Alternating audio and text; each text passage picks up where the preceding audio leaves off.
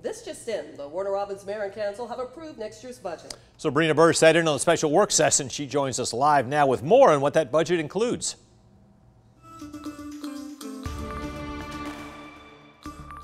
That's right. I'm sitting inside of the meeting right now that just ended. The councilman that I spoke to, Tim Thomas, and the mayor also say that the 17 positions for the police department will be funded for this upcoming year.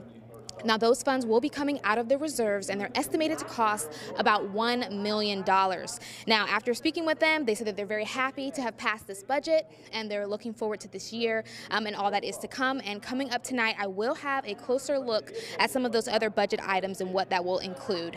In Warner Robins, Sabrina Burr, 13 WMAZ News. Thank you, Sabrina.